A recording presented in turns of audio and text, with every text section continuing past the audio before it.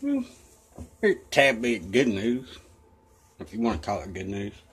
I have chicks hatching already, and today is only day 18.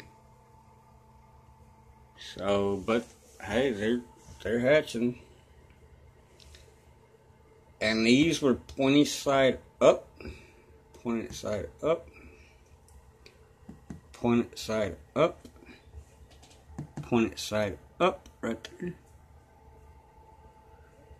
And this is pointed side down. Yeah, down, down, down, down, down, down, down. Because they got marks on them. See the little marks telling me that the pointy side was down. You know, just doing experiments. I'm no longer going to use the small breeder that I have, which I love that small breeder, but the only way that thing could have got in there is he had to get on my porch and climb, and like the opening is it's tin that runs across the top of the brooder. It's tin, it's about like that big. But they say if they can fit their head in there, they can fit the rest of their body, and he did. Yeah, he did do that. So these are actually gonna be raised in my. From now on, everything's gonna be put in my big main brooder. Cause yeah, that thing is encapsulated with rabbit wire and flat tin. It's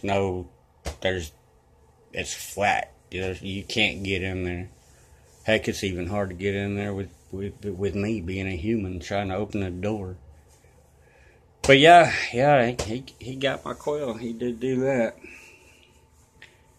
So yeah, like I said, today's day 18, and here we go. We got 3, 4, 5 or 6 of them that are peeped.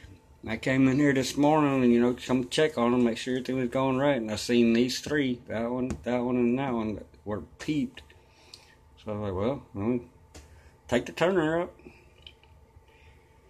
But alright, yeah, this is a little bit of good luck. I'm thinking about catching all my chickens and putting them in the big brooder also. And definitely get my goats out the pen because we got a whole lot more rain coming. And my coulee in the backyard is about slap full.